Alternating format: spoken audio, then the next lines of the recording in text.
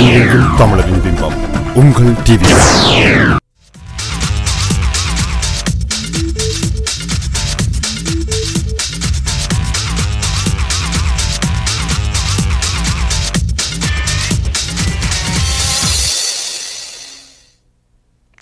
Welcome to CrossRoads on TVI, a show that showcases the Tamil Canadian community, their issues and their successes. I'm your host, Manjula Selvarajah.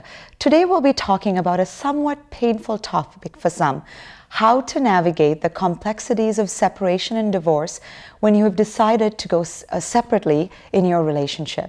But before we get there, we're going to speak to Dr. Guy Grenier, author of the bestseller, The 10 Conversations You Must Have Before You Get Married and How to Have Them. Dr. Guy Grenier is a psychologist, marital therapist, sex therapist, professor, and author, obviously multi-talented, who has been helping individuals in relationships for over 20 years. He has also been an adjunct professor of human sexuality at the University of Western Ontario. Welcome to the show, Dr. Guy. Well, thank you for that very nice introduction. I'll leave it to your viewers about whether I'm multi-talented or not. Okay. Promise me it's going to be uphill from here. So again, what prompted you to write this book?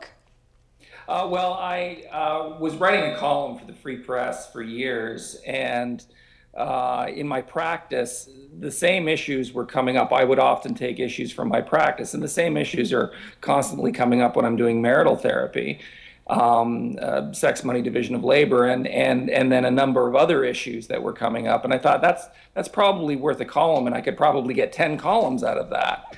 So I did that, and it got quite a response. I then took that response and I incorporated it into some of my lecture material, and that got quite a response. So I thought there's probably enough material here for a book, and that's where that was the genesis. So let's look at the issue of separation and divorce. Do you think it's on the rise? Do you think sort of divorce or separation rates are stable, declining? What are your thoughts on that? Well, there's a little bit of variability, and we'll get our statistics from StatsCan, and we've seen that there has been sort of a slow, steady rise, but nothing epidemic. And there will be years where the divorce rate goes down.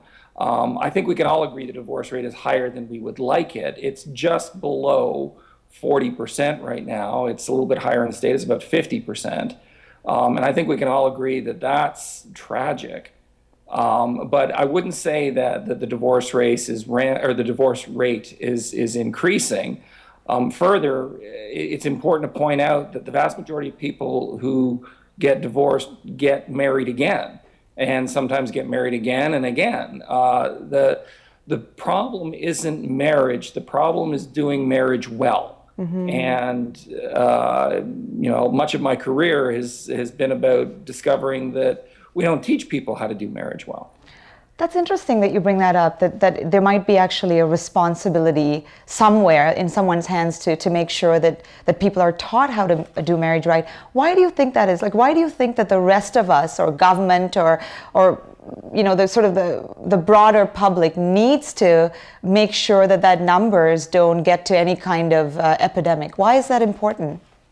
Well, and we could argue whether it is epidemic or not, and I've written op-ed pieces, for example, saying that if we want to resolve our national debt problem, if we cut the divorce rate in half, our national debt would disappear. All the lost costs to people like me and to divorce lawyers and setting up separate houses and psychological time off work and things like that, we could cut our debt in half.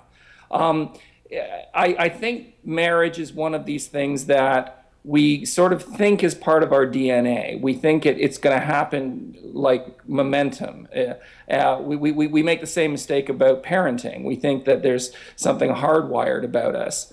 And while certainly we do like to be in relationships, we do like to be married, the skills that go along with that, the communication techniques, the problem-solving strategies, those aren't hardwired. Those do need to be taught, and as each couple sort of learns those things, some people are going to learn them quickly, some people are not going to learn them at all, some people are going to learn slowly, but invariably there's going to be substantial damage that happens while people are trying to learn those things. And it almost becomes an issue of attrition. Are they going to do more damage before they figure out how to do things and get to a point where they are communicating well, that they are problem solving well?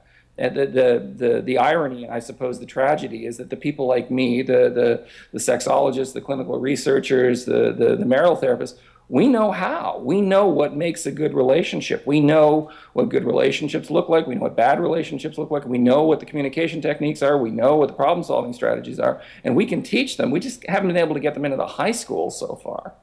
Now, one of the things that you've also mentioned is that in relationships that or marriages, that the rate peaks when you're looking at 2 to 3 years after couples get married. Why is that? That's very interesting to me.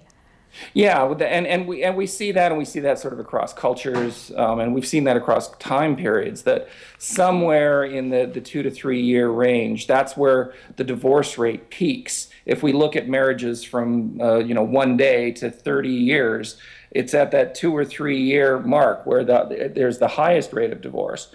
One of the things that we know about relationships is that at the beginning of the relationship, one of the things that helps cement and encourage people to work hard in their relationships is the novelty of being in a relationship and the novelty of their new partner.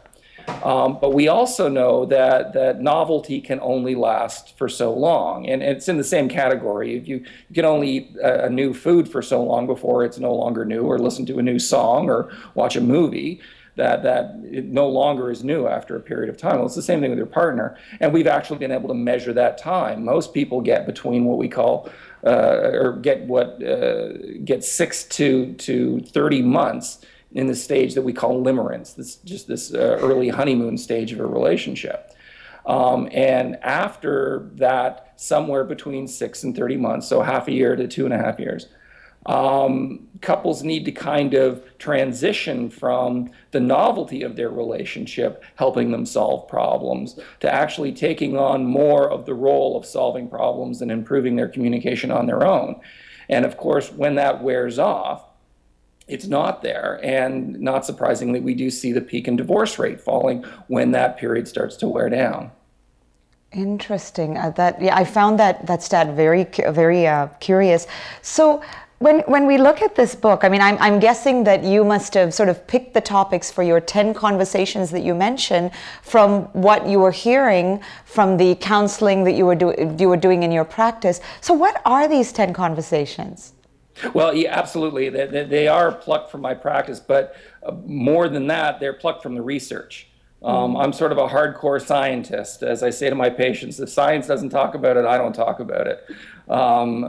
So this isn't just sort of my gut feeling on it. When we poll people, when we investigate what are the issues that people are most often in dispute, and consequently, which issues should people start learning to negotiate through as quickly as possible. That's where we come up with the 10. And some of them are not surprising at all. People need to be talking about money, they need to be talking about sex, they need to be talking about careers, but some of them aren't so obvious. They do need to be talking about division of labor. They need to be talking about where they're going to live, what location they're going to live in. One of the most surprising ones is people need to talk about leisure. And people think, well, leisure, I mean, going to a movie or going on vacation, how can that be a point of contention? Well, it turns out it's one of the top 10, and it catches people by surprise.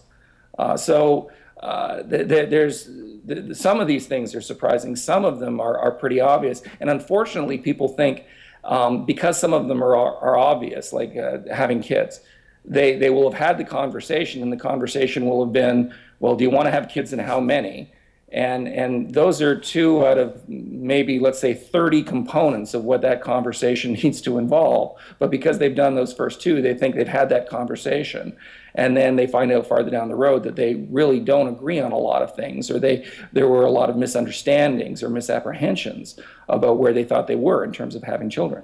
Interesting. That's a very good point. So let's talk about something, pick a couple of these conversations. I mean, let's take one that's very common. I've heard that, I think we've discussed this before when we had a chat earlier on in this week, that some of the most common of that 10 is, again, finance, having the discussion on finance, having the discussion on sex. So let's talk about finance. Okay. What kind of a conversation should people be having around finance? Well, we need to start with gender expectations. And in fact, a few of these conversations need to start with the gender expectation. And that gets people starting to think about where did they get their ideas about men and women's roles in relationships. And sometimes people are under the misapprehension that somebody's role is more important than somebody else's. And you can imagine in a relationship, if somebody thinks that the man's career is more important than the woman's career, right away we're going to have a point of contention that's going to need to be put on the table. So we need to start uncovering gender expectations and gender differences at the beginning of this conversation. Another aspect, and a very important aspect, is what we call financial styles. And some people will have very risky styles, very, very liberal styles, where they're interested in investing in lower probability but higher return things, while their partner might have a very conservative style. Very often, couples will make the mistake about debating what style is correct, and no one is ever going to win that debate because there isn't a right answer, except for the people who own time machines and can look into the future. Short of those very special people, we waste time and we end up building up acrimony and hurting each other's feelings, rather than let's see if we can uncover what each other's styles are. Let's see if they're the same. Let's see if they're different. If they're the same, it's probably going to be easier to decide what we're going to do with our money. If they're different, then we're going to have to come up with a problem-solving strategy that's not based on somebody right and somebody wrong, but on an accommodating style about, well, if you're not comfortable with high-risk investments and I am, how much of our resources are we going to do high risk and how much are we going to do low risk? And that changes the focus of the discussion or of the argument. We take it away from fault and we bring it into how do we keep both people satisfied within the relationship. So I'm trying to imagine, I mean, actually, I'm even thinking of myself when I was getting into a relationship and trying to figure out when you would have this discussion and how you see people having these discussions. Is it sort of in a formalized setting with a counselor between themselves? I'm sorry, you're still there? Yes, go ahead. Oh, sorry, the sound dropped out on my computer, sorry. Ideally, people are having these kinds of conversations when it's clear our relationship is building to something. There's no danger, there's nothing toxic about anything. You could have all these conversations well, you wouldn't have time, but you could have some of these on a first date if you wanted to. You're not going to make a lot of progress because they're a lot more complicated than most people think. But certainly when people are beginning to think, this is a terrific person. This is someone I'm really feeling strong feelings for. I'm really feeling a lot of love for. But now I need to find out if we're going to be compatible in the long run. And actually, one of the things that comes out of the science of relationships is there are three components that are needed. We need love, we need conflict management, we need communication rules, but we need this huge dose of similarity. The more people are similar, the more likely they're going to have a successful relationship. And that kind of flies in the face of the opposites attract. I was just going to say that, yeah. Well, opposites absolutely attract. They just don't stay together. Opposites get divorced. Similar people stay married, and they stay happily married. When people have opposite tendencies on a lot of important dimensions, not just on one or a few dimensions, but on a lot of important dimensions, they're going to be in conflict about how they want to spend their time, how they want to spend their money, what they think politically, what kind of art they like, what kind of food they like. And in a relationship where you're constantly at odds with each other about the things that are important to you, this is going to increase what we would call negative exchanges as opposed to positive exchanges. And we know relationships with a high number of positive exchanges, those relationships are happier and they've got much more longevity. Interesting. So this can be a discussion that you start personally. It doesn't have to be something that you have to actually have happen in front of a counselor or anything. You could start it in your relationship right now. Absolutely, and there's a role for a counselor, less because it's sort of a clinical or a pathological issue. A role for a counselor or somebody like me is more about efficiency. That we can get you, we can identify the things, we can help solve the problem. It's kind of like, are you going to learn to golf on your own, or are you going to hire a coach? And you can do it on your own, and most people do. If you want to speed things up, if you want to make sure there's nothing you're missing, then you can bring a counselor in. But with a little bit of guidance, and with things like my book, or even with some common sense, a lot of these things can be identified. So let me get to the book then. Where can we get this book? I hear it's sold out, actually. Yeah, unfortunately, it's sold out. They're only available on the secondary. Even I don't have any more to give to my clients. The ebook version of it, though, I was literally working on the edit this morning, and hopefully in a few weeks, the ebook version will be available from sort of the standard retailers. And people can download it to their iPod or their iPad or Kobo, or I've got to learn all those things as I'm getting it ready for that version. Okay. Well, you know what? When it does come out on ebook, please do let us know, because I know that it's something we'd love to share with our audience. And it's really a great problem to have, to say that, oh, my books are all sold out, I've none left. I look forward to that day too. Yeah. Okay. Well, thank you so much for taking the time to speak to us, and we hope to do this again once your book is released. That'll be great, Manjula. Thank you for your time. Okay, take care. Viewers, we're going to take a break now. You're watching Crossroads on TVI with Manjula Selvarajah. Stay with us.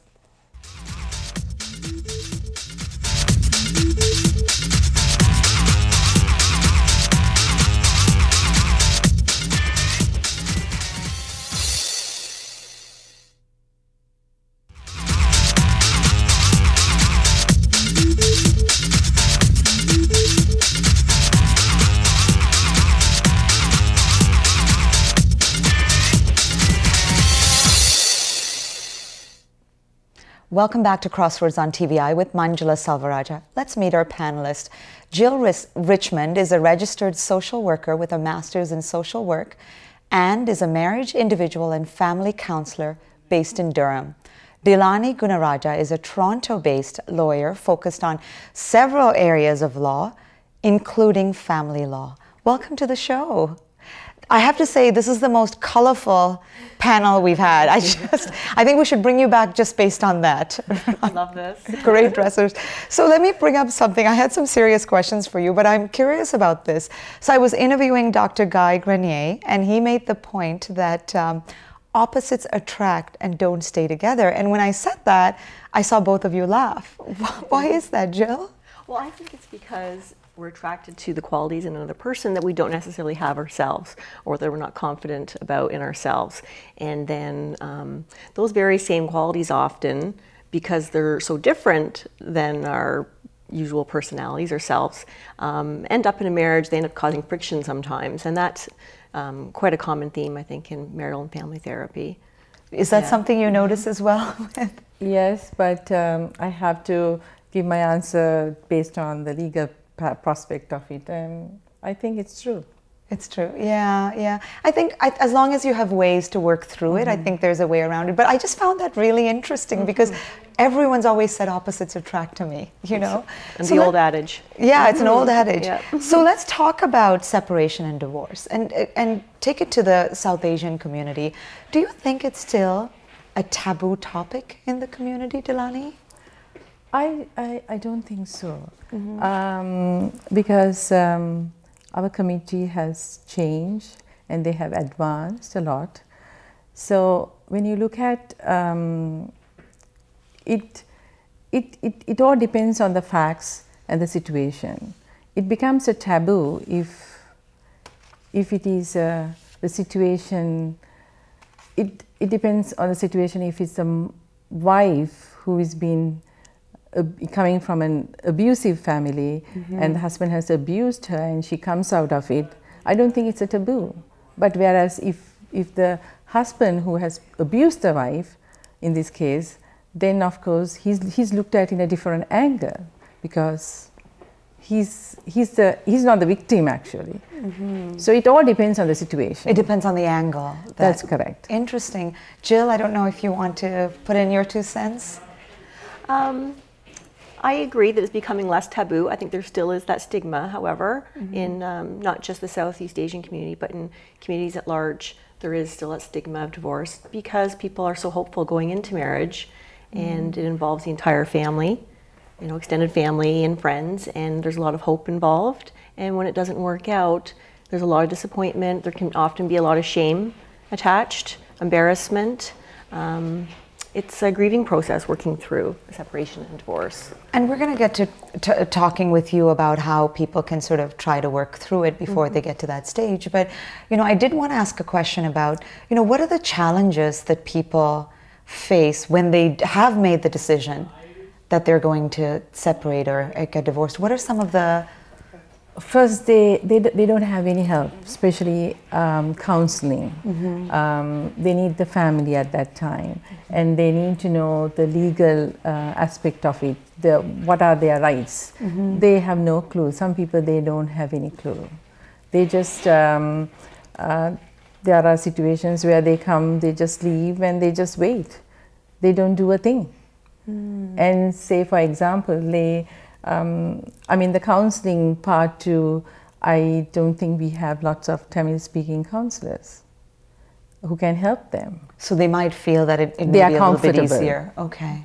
To be able to discuss their issue with someone Tamil-speaking who has a cultural context. Right. Yeah. And plus they have an issue about speaking out. They just don't want to tell anybody their problems. As you say, it's a shame for them. But what I'm saying is, my first question when you asked me that divorce is not a taboo, yes, that is not, they don't consider it, but I mean, they don't want to talk about it. And if they come out of it, they are fine. Because as long as they get their counseling and they need or they get the help. I heard about this. I think it's called, there's a term for it. I believe it's called something like in popular media, not in anything scientific, but it's called apparently an invisible divorce, which is you have a divorce within your marriage. Right. So everyone thinks you're still together, but because you don't want to sort of have to leave and... So you must encounter that occasionally too. I have encountered that. I've never heard the term invisible divorce. However, it's I don't interesting. think it's scientific. So it's like people basically maintain the facade, right, but inside they're living separate lives. They're maybe even sleeping separately. Right. You know, or separate finances, all of it. That's more common than you would think. Really? Yes. And I think across a broader community, not just the South Asian one, I hear. No, Yes. no. Yeah. That's correct. I just want to say, I think it's so important that people get their legal advice, and my clients feel a lot better once they go through that process, when they know where they stand legally, they know about custody issues, they know about finances, they have that legal support. It's so important. It makes them feel a lot better, and then they can really, you know, work on the therapy part of it. But without knowing where they stand legally, it You really make an interesting point, things. because there were a couple of people that I just called to get their opinions just on the topic itself. And one of the things that came up, and these were people that just happened to be divorced or separated, some of them remarried, but one of the things that came up is they did not know what to do next legally. And they didn't understand half of the terms. And you've told me you've encountered that. Yes, they have no clue at all. They sometimes, they go and sign the documents without even reading the documents. Wow. And if the husband or the wife, I mean, in most of the cases in our communities, the husband who will tell, go to another lawyer and sign the documents, and she doesn't, she just says, okay, I just want to, okay, he told me to sign it, let me sign it. I'm like, no, you can't sign it because you have, I mean, I as a lawyer, I have to look into a lot of things too. For example, if you are going to do a domestic contract, you have to make sure that I need to know what is the financial background of both the parties before I agree for my client to sign something too. So they have to be careful. They don't, our community people, they have to be knowledgeable about what is happening with respect to custody, access, support, and equalization, what it means. Interesting. And we're going to get to that in the second segment for sure, because I think there are people that are curious about it. So Jill, let's talk about counseling for a bit. Sure. I mean, one of the things that I ran into at the start of the year, I'm embarrassed to say, is that I had to actually learn, because we had a psychologist on here, Okay. what the difference is between a therapist, a psychologist, and a psychiatrist. Okay. So perhaps you can explain. So if you think of therapist, it's a functional title. It's what that person is doing, similar to the title researcher. That's what they're doing. And many different professionals do research, like many do therapy. So therapy is helping and changing, making those necessary changes. However, the professions of social work, psychology, and psychiatry are different. They're different training, but there are similarities as well. So that's why it's confusing. The similarity is they can all do therapy, but a psychiatrist is a medical professional with, they understand the whole workings of the body and the brain. The psychologist tends to work with individuals and not with families or systems. A social worker works with the individuals, families, community at large, society. A psychologist and a psychiatrist both diagnose mental health disorders in the DSM, from the DSM. And a DSM is? A Diagnostic and Statistical Manual. Okay. So that's the whole book of different diagnoses that a psychiatrist or a psychologist could give you. A social worker, like myself, does not diagnose. We cannot give a label. Although we understand the diagnoses, we don't give those labels out to clients. And what we do is we try to unravel the whole story. How did that person get to be called, let's say, depressed? Or how did this crisis happen? Let's look at the whole story and where did they come from, how did they get there, to help understand how we can make a difference in getting things back on track. Now, some of the men that I spoke to, when it comes to, just because counseling is an option for you when you, my sense is when you feel that you're having difficulties in your relationship, before you go to any of the next few stages, it's something that you can try using. But actually, I shouldn't say men, though it was men that mentioned this to me. I'm sure men and women run into this. But some of the men that I spoke to specifically said that they just did not have that faith in counseling. And they hadn't even tried it. Right. I don't know if you run into that. All the time. It's very fear-based because it's fear of the unknown, and change is always scary for any community, for anyone. It's very difficult to think about, well, even though things aren't great now, going in and talking to a stranger and, what would they know about me? A lot of these fears of, revealing the most personal things about themselves, it's very scary. It can be very intimidating at first. A lot of my clients, the first time they tell me, I was so afraid to come, after the first session, they generally say, that wasn't bad at all. I really enjoyed talking. It felt really good to get it all out, and they feel better from that point on, usually. I mean, sometimes people, some things are difficult and painful to discuss in therapy too, so you have to keep that in mind, that not everything's easy, yes. right? It can be a difficult process, but that generally people feel a lot better once they start opening up, whether that be to a therapist or a clergy person or to friends or whoever. So what happens in a situation if there's a one party into a relationship, perhaps the man or the woman, who wants to see a counselor, but the other doesn't? You must run into that as well. Yes. And how do you? All the time. Well, if someone comes on their own and says, my spouse doesn't want to come, I assure them that, if after the assessment, I assure them that things may get better for them, or we're hoping things get better, but that also them making changes in therapy, it will indirectly affect their spouse as well. So even though that spouse doesn't want to come, there's still going to be changes coming in store. Interesting. Okay. So that's how you, okay. Right. So there's still going to be changes, even if one spouse comes. That spouse staying at home, it's, usually they end up coming because they feel the changes, see the changes, and then they start wanting input into that. They start to like the changes and things are better. So it is possible for just one of the party of the two to Absolutely. work with you. That's very common. It often happens with kids too, that maybe someone would like their child to get therapy, or a sibling to get it, or whoever. They come on their own and then things start to snowball from there. Now, do people need referrals to actually go see counselors? No, they do not. You don't, so it's not a family doctor thing, you just... many people do go to a family doctor, and that's a very good idea as well, to rule out any medical conditions. But you definitely don't need to see a family doctor to get a referral of any sort. Now, one thing that some people may want to try is going through employee assistance programs. Some people have an EAP program through their work. Some people have private insurance through their work. So those are good things to check out in advance, because private therapy is not inexpensive. So it's good to have that knowledge as well going in, and then you can be more informed as to who you can see. Interesting. So this is, I mean, we've talked about counseling as a potential option for when you run into difficulties in the relationship. I'm wondering if within the South Asian community itself, and I know that across the board people can be resistant to counseling sometimes. Do you think that it is it happens more in the South Asian community, that resistance to leveraging counseling as an option? Yes. Yes, Okay. I agree. A lot of nodding. Okay, I'll have you go first. It's very difficult to send a client to a counseling program.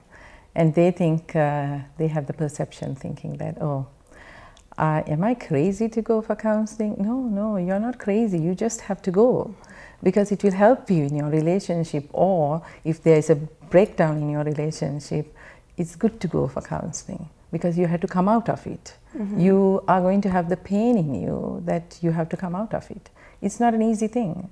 Breaking a relationship, maybe for 1 year or 2 years, or maybe 10 years, it's not an easy one.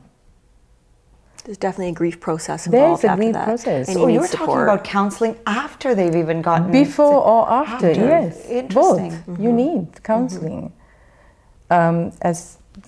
We have, when lawyers sign the divorce papers, we have to certify that we have encouraged the clients to go for counseling. And so we try to, but if it's a domestic violence issue and there's no, in my part, if I don't think that it is good to send the client for counseling, then I won't talk about it. I will talk to my client, but I know it's not going to work because she has gone through so much that it's not no use sending the person for counseling. But I have to send her for counseling for therapy and for her self-esteem and for her, the other individual therapy. The individual therapy. Jill, I don't know from your experience if you want to... Oh, I completely agree with that, that in not just the South Asian community, but all kind of Eastern-based communities, that it's much more difficult to accept the notion of going to therapy. And I think that in North America, the culture has been that we've grown up to be kind of insular, where independence is valued. I think it's a real strength of the Southeast Asian community that people rely on their communities so much. That is such a strength, and I think that it's almost to a fault in this situation, because they're so involved with the community that they're really afraid that if it gets out they're divorced, it just spreads like wildfire. I've heard so many patients or clients say, if I get separated or divorced, or if I do this or say this, that not only will it go out through my entire community today, but it'll go overseas as well, and I have family and friends there, and it just will basically ruin my life. So there's that fear too. Now, why do you think that there is that?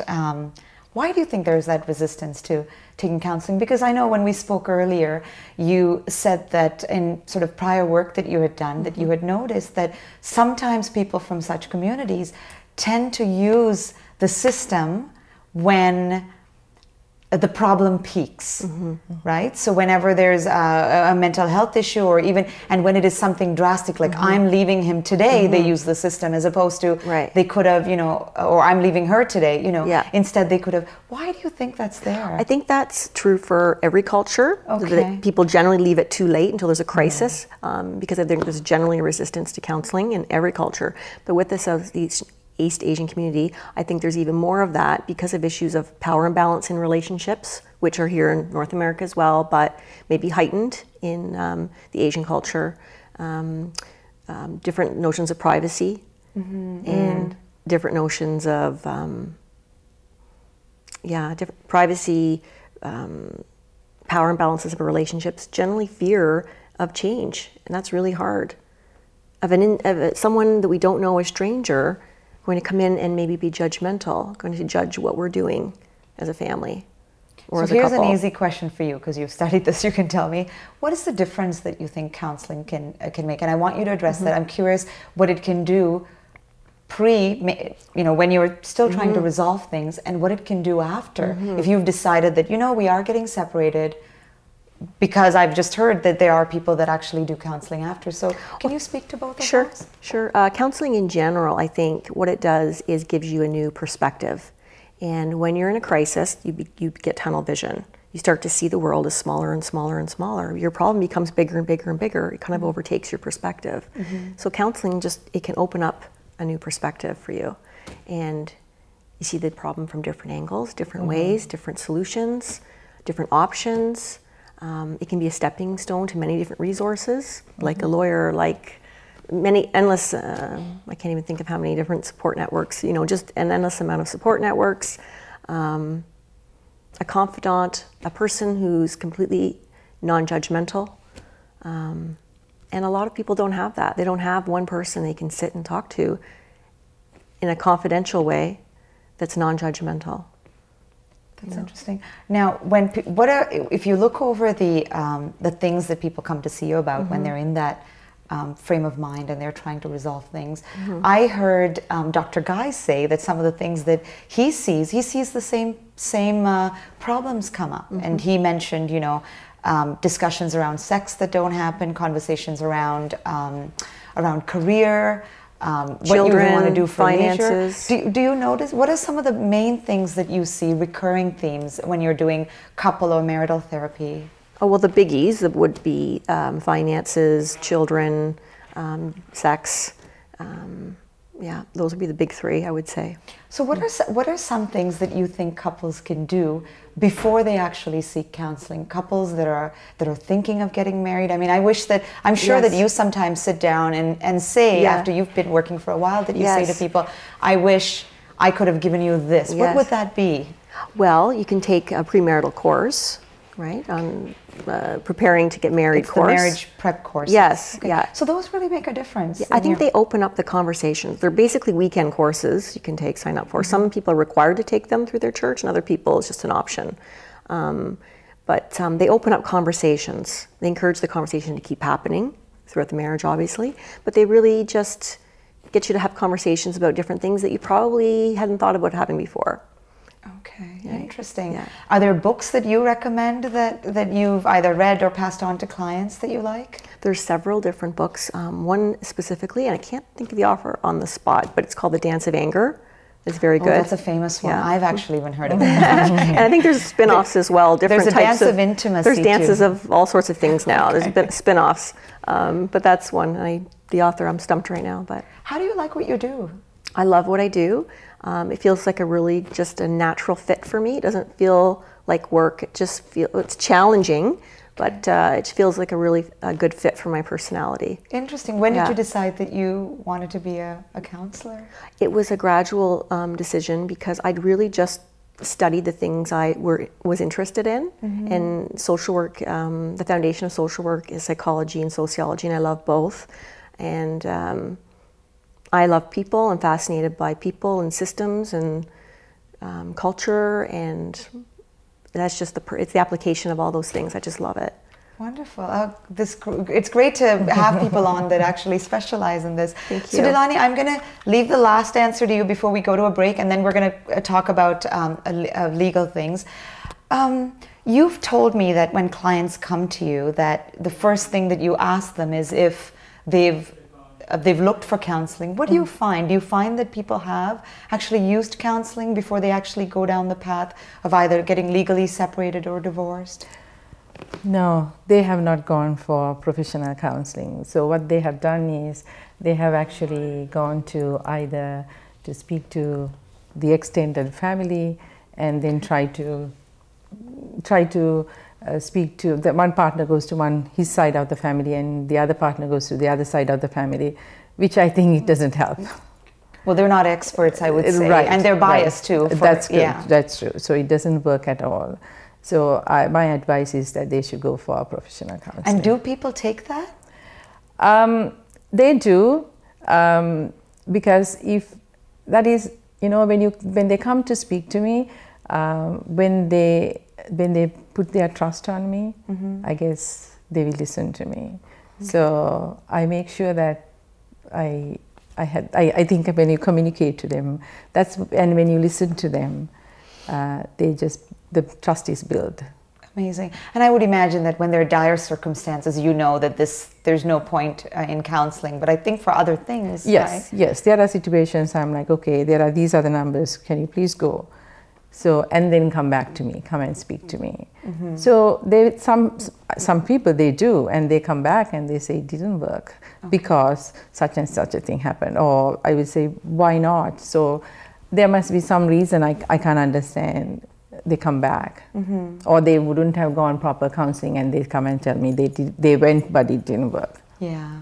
So I'm not sure, but I tend to send them for counseling. Interesting. Well, that's good to hear. So we're going to take a break now. You guys can't leave. You have to stay, because we're going to go on to the second part of talking about the aftermath a little in the legal world, because a lot of the language there, to me, is still...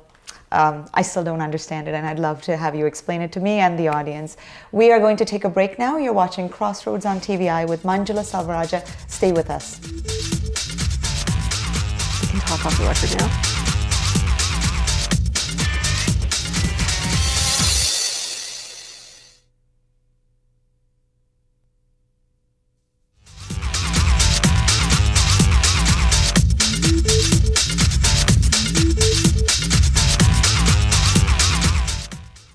Welcome back to Crossroads on TVI with Manjula Selvarajah. And while we were just chatting in our break, Dilani was talking about how she loves her job as well, which is amazing to hear. How long have you been a lawyer? Lawyer in Canada for 7 years. 7 years. Actually, when I started practicing, I wanted to do estate law. But it was so amazing, because when they come and tell me stories, and I love to listen more than the law. I was trying to listen. I think they thought I was listening to their story. So, which is like, when you listen to the story, they build up trust. They get the confidence. Absolutely, it's a listener. Yeah. So, and then some cases I would take this personally, but I don't now. When I started, I used to take it personally, because most of them, they come to you because they are in stress or they are in need, and there is somebody to listen to you.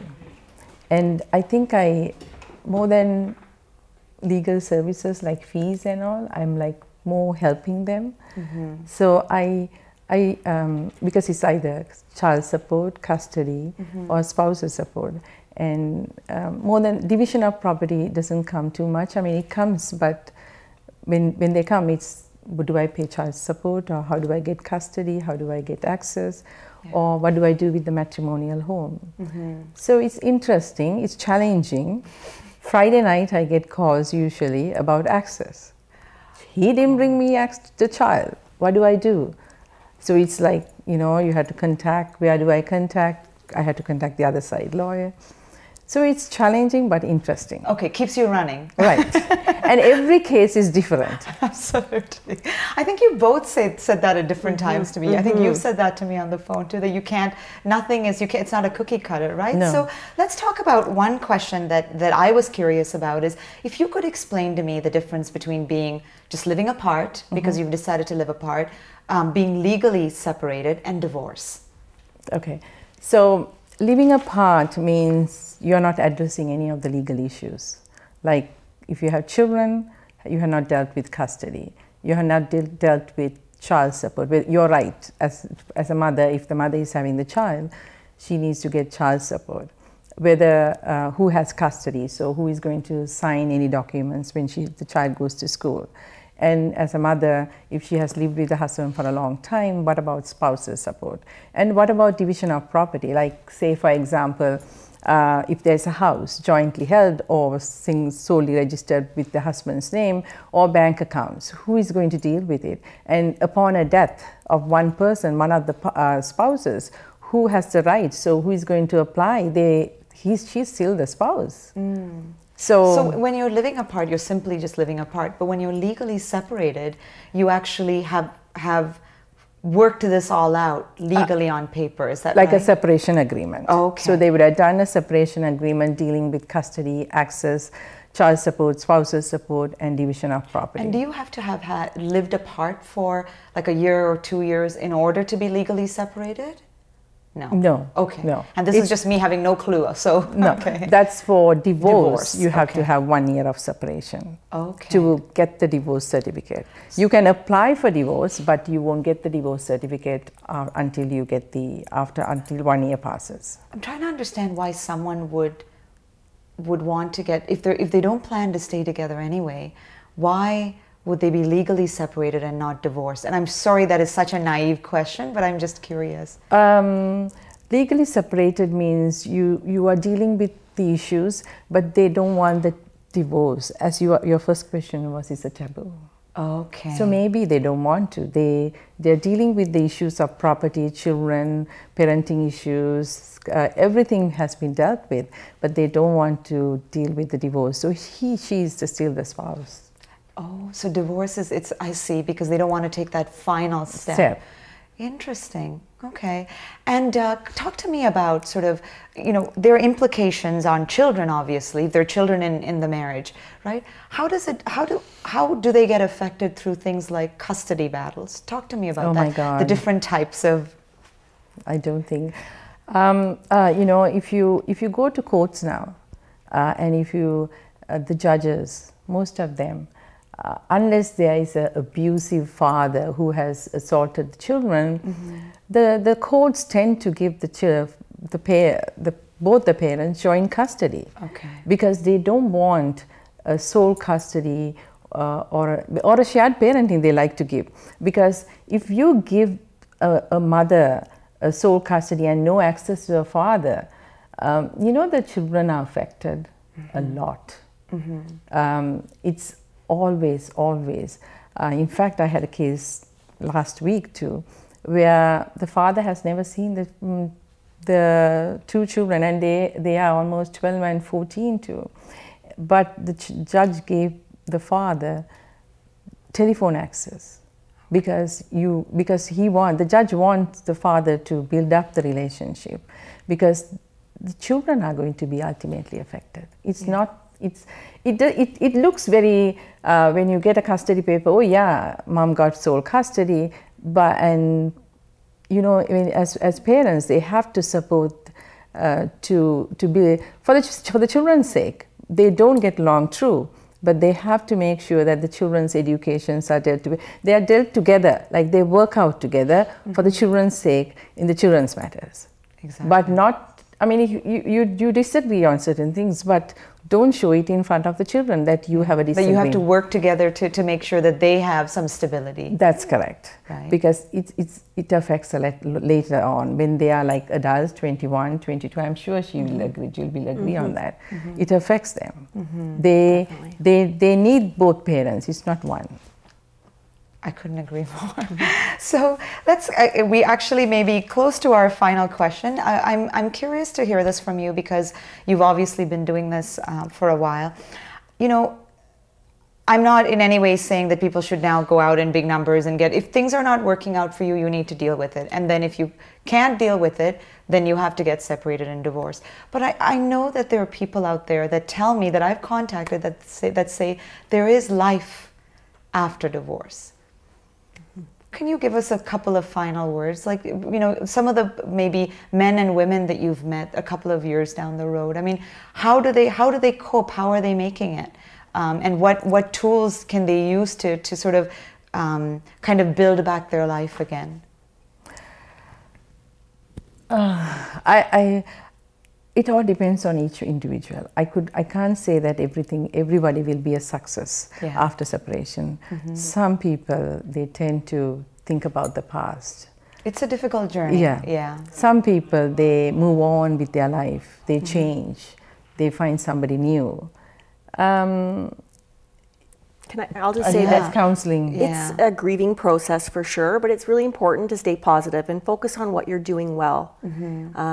There's so much sadness around that time. You can get easily sucked into all the failures or perceived failures. So try to really focus on what you're doing well, what you're doing well with your children, focus on having fun with them, and try not to make too many changes, big changes all at once. So if you're going through separation and divorce, maybe it's not the best time to jump into a new relationship or a new job or a new move. Just, you know, kind of one change at a time. Keep the balance, right? And keep your expectations realistic. Don't expect too much from yourself in the year or two following that, probably. Okay. Because it's sort of a slow walk. It's not an easy one. Yeah. Right. Well, thank you so much for being frank about all of that. Thank you for having me. It's been a pleasure having you on. It's been such a pleasure. Thank you, Angela. Thank you. And especially for your frankness in talking about these issues. Well, there you have it. If you have any feedback, certainly call us, drop us an email, or you can also contact us through Facebook, which seems to be a way that a lot of you do. So thank you all for joining us. You've been watching Crossroads on TVI with Manjula Salvaraja.